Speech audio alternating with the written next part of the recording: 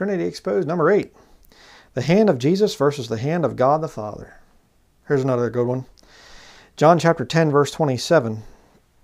My sheep hear my voice, and I know them, and they follow me. And I give unto them eternal life, and they shall never perish, neither shall any man pluck them out of my hand. Look at the next verse.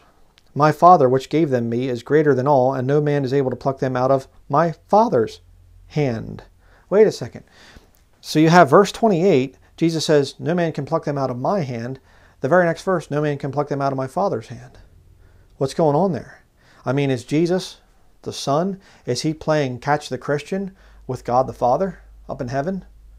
I mean, they're throwing it back and forth, and the devil's coming along he's playing monkey in the middle or something. He's trying to snatch the Christians out of God's hand, going from one hand to the other. No. You see how the body works is, your body of flesh, right there, you're looking at mine. But inside my body of flesh is my soul. Right? So, I put something in my hand.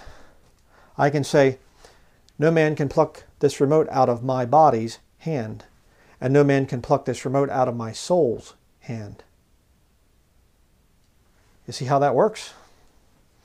Another proof text for God the Father and Jesus Christ being one.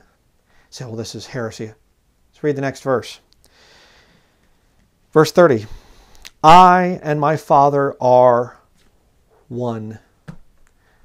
Just one. Not three. Three separate persons and one in essence. Okay, using philosophical terms to try and explain the Godhead.